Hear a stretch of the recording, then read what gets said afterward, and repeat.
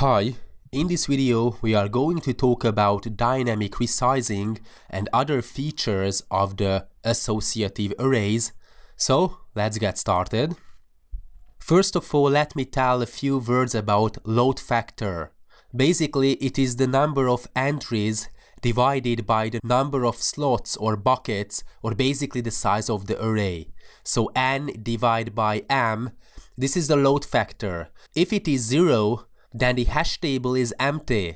If it is 1, then the hash table is full, because it means that the n is equal to m, and basically the m is the size of the array, so how many items can we store in the array, and the n is the actual number of items we would like to store. So that's why this n divided by m is going to be the load factor. If the load factor is approximately 1, it means that it is nearly full and the performance will decrease and the operations will be slower. Why? Because if the load factor is approximately 1, it means that the hash table is nearly full.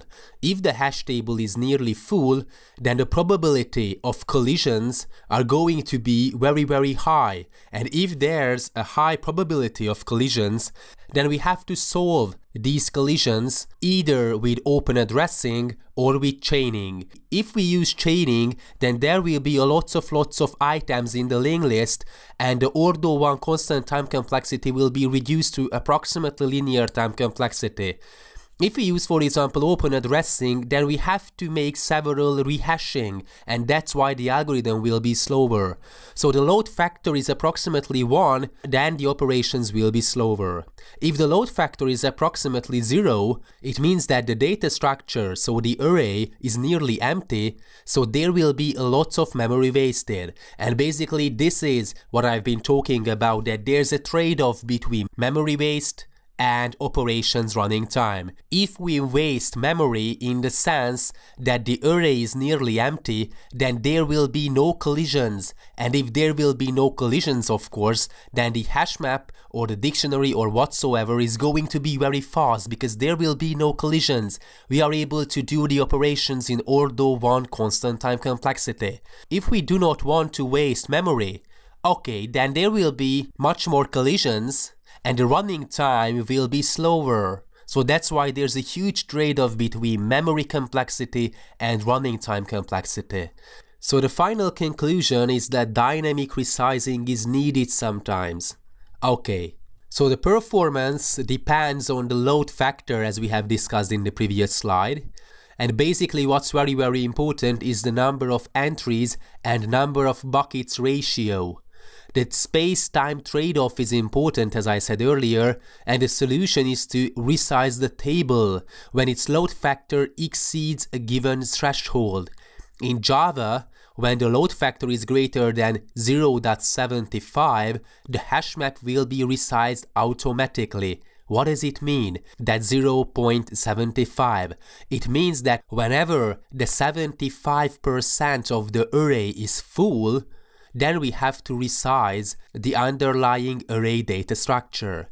In Python, the threshold is 2 divided by 3. What does it mean? That we have to resize the underlying array data structure when it's 66% full, in the sense that 66% of the array slots are not empty.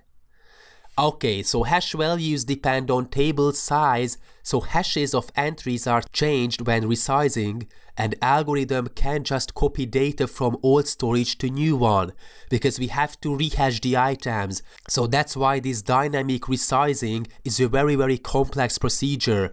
We are not able to copy the old entries into the new array, because we have to rehash the items again. And of course resizing takes order n time complexity to complete, where n is the number of entries in the table. And this fact may make dynamic sized hash tables inappropriate for real-time applications. So okay, we have to consider these facts. If we would like to make dynamic resizing, it's okay, but we have to take this order n linear time complexity into consideration, that whenever we resize the underlying array data structure, then we have to rehash the values, and that's why it's going to be a slow procedure. Okay, so what about the applications for associative arrays?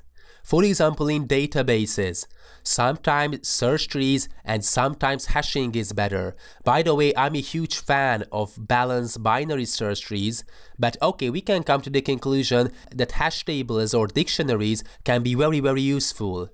Or for example, counting given word occurrence in a particular document, or storing data and constructing lookup tables, for example, for password checks. Hash tables can be very useful. Or lookup tables in huge networks. For example, we would like to look up for IP addresses. Okay, it can be done with the help of hash tables. And one of my favorite applications as far as hashing is concerned is the substring search. The Rabin-Karp algorithm relies heavily on hashing, and basically these are the applications as far as hashing is concerned, and basically hash tables can have several applications. Thanks for watching.